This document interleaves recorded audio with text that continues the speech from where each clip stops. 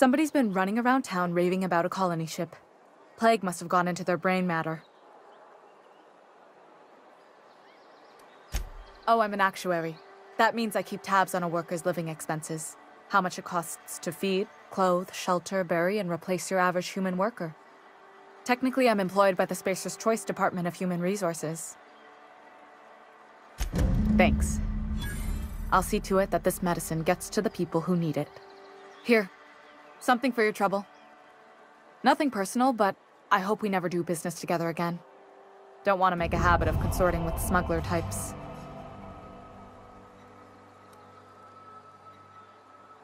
You do have some cheek on you. Lucky for you, I kept a little contingency fee in case you tried to negotiate with me. Somebody deserving. Silas on account of him being out in the cold. Amelia seeing how she's around people all the time. Anybody in the sick room?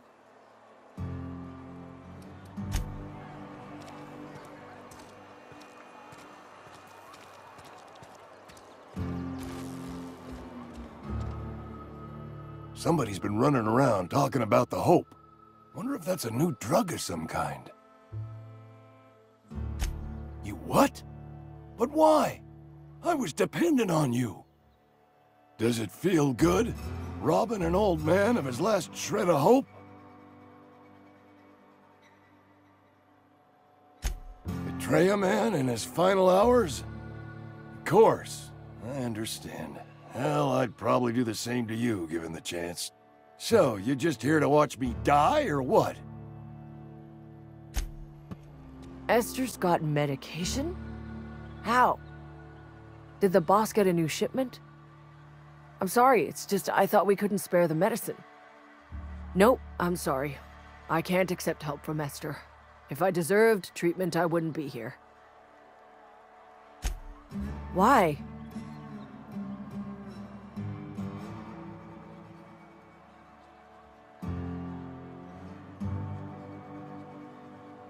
That is exactly what I've been doing. Not my place to dole out punishment. Not even against myself.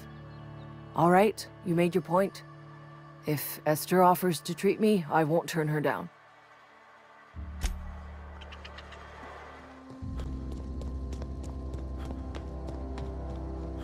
Move along, stranger. We don't want any trouble. I don't know you. Whatever you're looking for, it ain't here. Move along. Answers, huh? You must be one of those philosophicals. Already got ourselves one of those.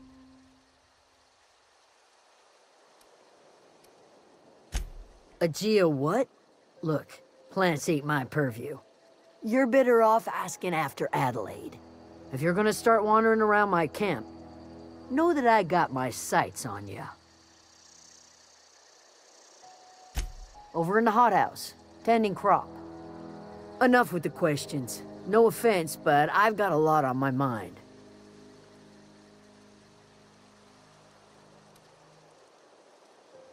Well, look at you, buzzing around the Aether with your very own ship. Rest of us gotta make do with the ground at our feet. No, I'm sorry. That was unworthy of me. Lady named Zoe went missing some nights ago. Just up and vanished without a trace. Now I'm pacing around wondering if marauders got to her. I go looking for Zoe, I leave the camp undefended, seeing as I'm the only one of us who knows her way around a gun. Hence my dilemma. Vex me. If she told anybody, they ain't telling me. I'd check her room, but I got yelled at for snooping once already. Little ways ago, she was always obsessing over her serial dramas. Wanted to see what the fuss was about.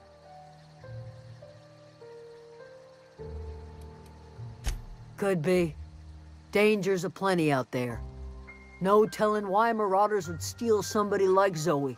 Got no useful skills far as I could tell. Marauder gang just moved into the districts a little ways east. Their numbers are growing. Gotta come from somewhere. It's not like Zoe to go wandering. Figured she might be out scavenging, but that ain't exactly her talent. Can't imagine where she's gone. Vale's a wide place. She could be anywhere.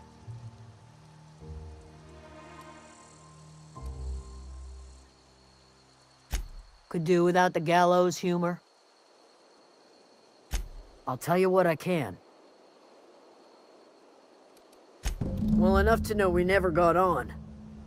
Zoe and Stefan were close. If anybody knows the workings of her mind, he does. She was lazy and thoughtless, but she's still one of our own. What is it?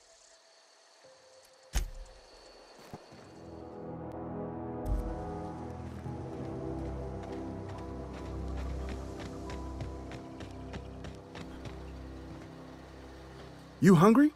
We got canid ribs, canid flank, canid snout too. Something I can help you with? You mean Zoe? Yeah, we were pretty close. Not like her to go loping off.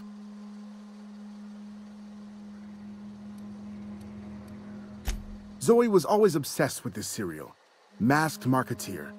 A scion of Byzantium turns to banditry and teaches his marauder companions the wisdom of free market economics.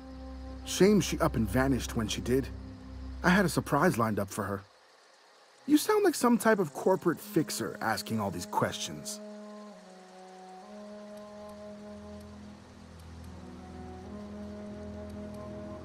Can't say I recall Zoe ever acting strange. Well, except for her habit of writing things down on scraps of paper. She called it journaling, but I think it's just plain odd. The other day, I got my hands on a genuine copy of the latest Masked Marketeer. I was gonna surprise Zoe with it, but she was gone the next day. Zoe and I were gonna watch the serials, as is our custom. She never turned up. I looked around, but she was nowhere to be found. Hey, I got time. I'll help if I can.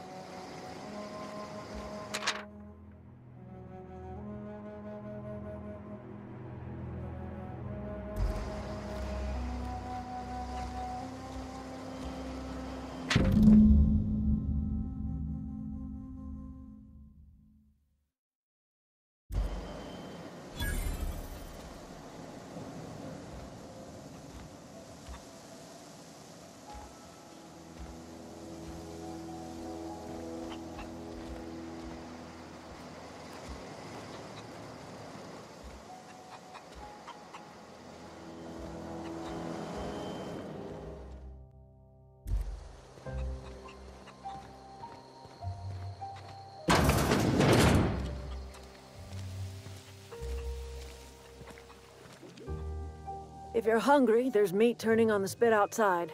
If you're bearing illness, find a place to lay your head down and I'll fetch you a poultice. Whatever your troubles with Edgewater, leave them at the gates and be welcomed here. Any questions, dear? I have been called that, among other things. Green Thumb, grandmother, the strange old lady who keeps flowers.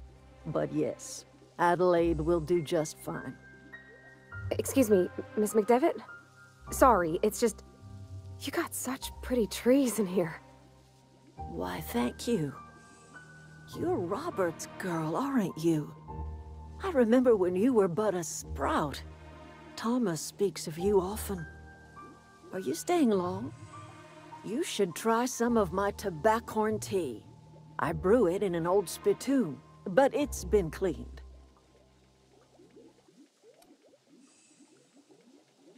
No, dear. The garden belongs to us all. Life is the gift of the universe, and the universe yields its bounty equally, absent of prejudice. The soil around the Vale went sour years ago, but I found a way to sweeten it back up. The secret recipe is a little bit of elbow grease, a dash of love, and a heaping pile of special fertilizer. A home for anyone who's ever turned their backs on Edgewater. A home for those of us with nowhere left to go and nothing to lose. So, like the spores of the puffball, cast on the wind and alighting on fresh soil, we put down new roots. It is an unpleasant story, dear. But the short of it is that sometimes one wakes up and realizes the place that was once her home for much of her life has changed. The home in which we spent our lives has left us behind, and so we must move on. And that is as much as I will say on the subject. Reed Thompson, you here on behalf of that cold-eyed reptile? Let's hear it. What's Reed's idea of peace, then?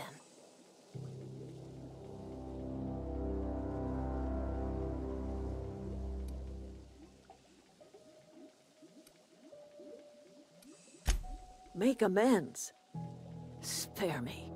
Only thing Reed knows how to make is a mess. Like everything else that comes out of Edgewater, that peace offering is canned. I and my own are living just fine out here by ourselves.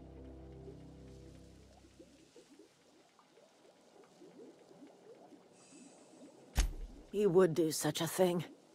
The question is, why would you agree to his plans?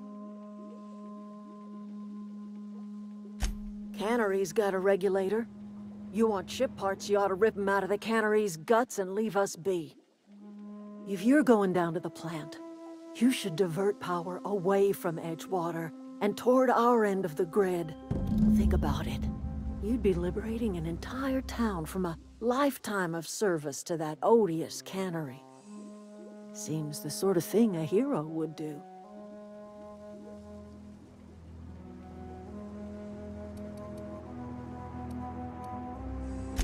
You've seen that miserable excuse for a town with your own lamps. Hollowed-out workers laboring their lives away at the cannery, living off whatever scrap Spacer's choice throws them. You know that's true, don't you, Ms. Holcomb? Your father died of overwork. His heart gave out. He was tired all the time, sure, but he was old, ma'am, and he raised me all by his lonesome. Look what they did to this child. Lost her family to the company, and still she defends them.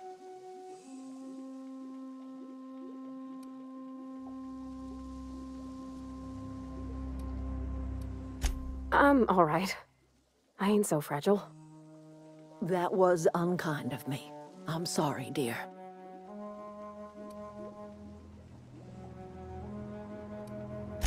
Life in Edgewater grinds to a halt. The cannery shuts down, workers desert in droves, and our own little camp grows and thrives.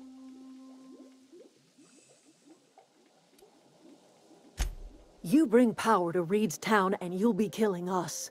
Reed knows it. He's counting on it.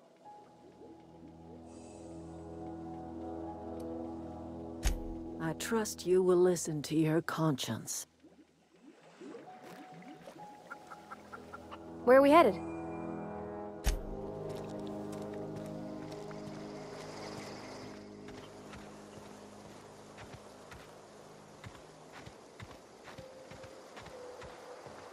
Oh, that's Thomas. He used to follow me around before he left the cannery.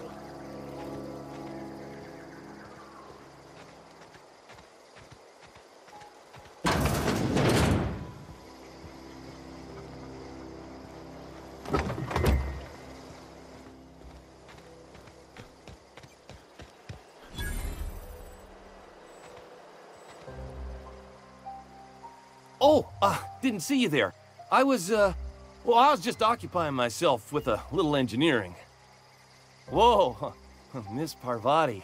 Hey, you're, what, how are you? Hi, hello. Are you, are things safe out here? How are you keeping? Great, just great. I've been trying to keep stuff running, just like you. Only I'm not so... Wait, they didn't kick you out, did they? Oh gosh, no, I'm just along with this fella here. Are you from town? I mean, you don't exactly look like you're from town. Never heard it phrased in such a way before. I guess we're all trying to get our ships off the ground, ain't we? Sorry, I just wasn't sure if you were from town or if you were one of us. Something's been chewing at me, you see. Fact is, I've been, well, lying. To everybody here. Camp thinks I'm a mechanical genius, but I couldn't fix a busted chair. I'll take all the help I can get. I set my mind to learning the craft of the engineer, you see. I want to make something of myself. You ever heard of the Young Spacer's Guide to Mechanical Engineering? Comes in a set of 3. If I had my hands on one of those data pads, I could teach myself the ins and outs. Those are good. My dad kept a copy with him when he was working in the cannery. I know the old community center kept a copy. Should find another one back in town. If you could find me even one of those pads, I'd be greatly obliged. No kidding! Really? Well, which one?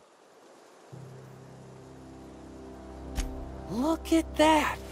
Building a computing machine out of Spectrum potatoes, a primer. I'm just glad it survived all these years. I appreciate you going through all that trouble. In fact, I put aside something special, on the off chance that somebody'd search out those data pads for me. Sure, I'd be glad to take them off your hands. What's on your mind? Couple months. This camp's my home. People you see milling about, they're my family. At least I think of them that way. I owe them my life. Would have died in the wilderness if they hadn't chanced upon me, starving and delirious. We all left the cannery for one reason or another. Me? I was let go, mostly on account of my incompetence. I mean, I was incompetent. I couldn't even survive on my own. Grace found me, Adelaide took me in, I've been on my feet ever since. You weren't incompetent. You just didn't fit the cannery. Not like here.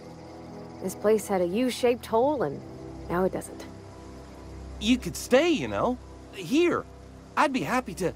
I mean, we could really use... oh, this isn't coming out right. If you want, Adelaide would make a place for you.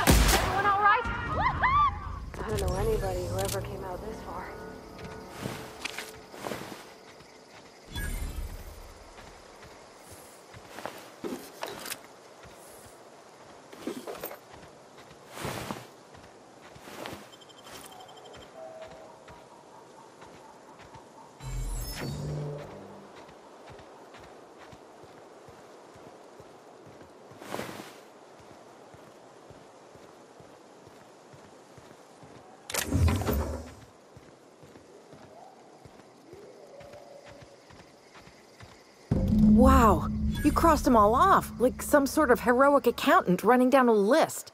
Teach me your ways. What, you mean Adelaide's little congregation of nature-loving nobodies? I could not possibly be less interested in them. You, on the other hand, you were a sight to behold. If I had half your skills, I'd be the greatest outlaw the coast has ever seen. I'm great at clarifying. I got kicked out of Edgewater on account of falling sick with plague. and stealing some medicine to treat myself. I'd heard some outlaws set up camp in the Botanical labs. I decided to throw in with them, seeing as I always wanted to be an outlaw myself. Instead, what do I find but a bunch of former workers camped out around a greenhouse? I couldn't just go back to the cannery, so I was stuck with them. No. I insinuated myself into their company, see? And they didn't seem to mind one whit. I may have bartered them a few boxes of Adrena time, but yeah, I'm sure that's got nothing to do with it. I don't know. The vital processes that constitute the miracle of life are mysterious and unknowable. Oh, you mean around these guys? The Marauders wouldn't hurt me. They love me. I'm practically their queen. Yeah, must be my natural charisma. I've got all the time in Halcyon. Why? Adelaide wants me back on garden duty or something? Thanks, but I'm not going anywhere. This is where I belong. I doubt that. Nobody in that camp really cared about me. Yeah, I suppose you're right. Also, he could carry on a conversation, unlike these hooligans. I'll take my stuff and head on back, I suppose. Grace is going to be glaring knives at me, so I've got that to look forward to.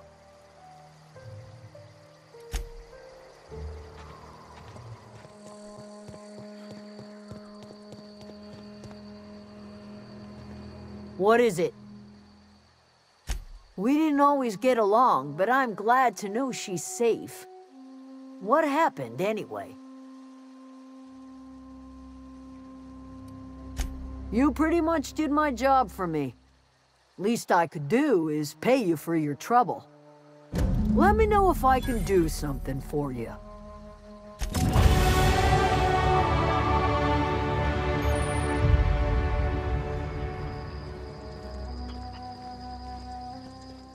Anything else I can do for you?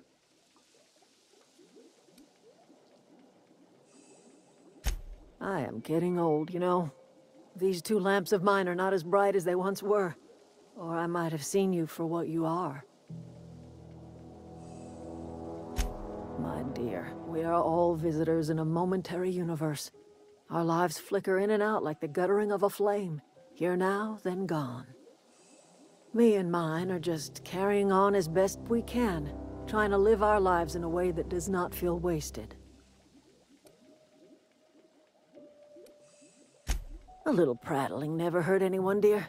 You might even catch a little sense, if you listen close enough. I can't stop you from conducting your business down at the plant. I just want you to know that if you take our power away, you will have brought an end to our way of life.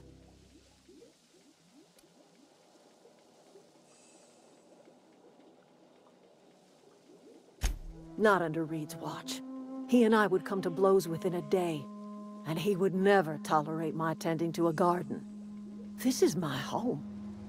It will be my home even if Reed cuts our power. Simple as that. That's because Reed was my boss. I was the cannery's one and only flavor specialist, you see. Remember that limited run of white chocolate saltuna? That was all me. My son worked in that cannery. When the plague started coming, he was one of the first to fall sick. We had a store of medicine locked away, but Reed refused to treat him. Said my boy didn't deserve treatment. Said the medicine would have been wasted on him. So I buried my boy in the cemetery, gathered my belongings, and left. That's as much of the story as you need to hear.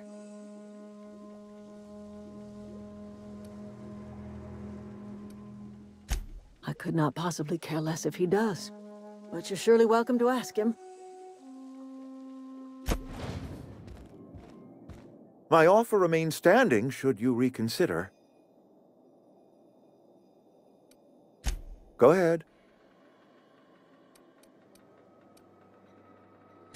Adelaide was our only flavor specialist. We are a Saltuna canning institution. Saltuna without flavor is like a cysty pig without tumors, borderline inedible. Begging your pardon, Saltuna is a staple in the diet of any self-respecting spacer. Were it up to me, friend, I'd stack our larders with Saltuna galore. No other brand of Saltuna adds as much vim or vigor to the body's humors. But, and this is something we must keep between the two of us, Saltuna is hard to come by, what with being a species indigenous to the seas of another world. Oh, we've scavenged together some organic material from the surrounding environs. Mostly organic, mostly local mushrooms. Some of which possess a texture akin to a well-boiled slab of Saltuna. The difference is all but impossible to detect to any but the prissiest of palate. Go ahead. It is my job to keep two eyes on my town. I am the steward of this place, and this is my watch post. I wish you wouldn't say things like that. Yes, as a matter of fact. When I stand at my window and look out over my town, here's what I see. I see decent, loyal, hard-working people. I see a family. We are all part of the Spacer's Choice family. We are all doing what we were brought into this world to do. This is a Spacer's Choice town. We're all part of the Spacer's Choice family here. The company keeps us warm, keeps us fed, keeps us working. Loyalty's got nothing to do with it, friend. This is good old-fashioned gratitude. I'm trying to remember 25 years, 26. When you get to my age, the years just rush by. You stop counting altogether. I remember looking out this window and seeing the veils spread out from horizon to horizon. We were a sprawling town. We were booming. Times change, people change, but the veil will always be here. Spacer's Choice will always be here. Our work won't ever end. I take comfort in that. My offer remains standing should you reconsider. Thank you. I can't tell you how much this means to me. The plant's not been maintained for years. You'll need my passcode to get inside. Head into the plant, find the main door, and enter my passcode at the adjoining terminal. Remember that you are representing your town and your company, Miss Holcomb. Acquit yourself with grace.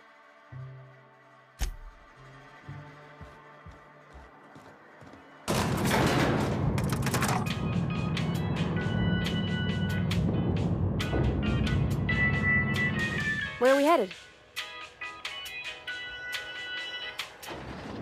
He's just interested in fixing stuff. He always used to follow me around, asking me to explain what I was doing. Like a puppy, kinda. I'm just glad he's alive. That he's okay. I mean, when Mr. Thompson said he was fired, we all expected the worst. If he wants to learn about engineering, we should help him get those data pads he wants. I'd like to do that for him. Something you need? That's on account of how I never met her. She was in another division of the Spacer's Choice family. She worked in the Vale a few months, sorting the cannery computers. Her contract said any kids she had, expected or not, belonged to her office from the time of conception. So when I was born, I got sent here.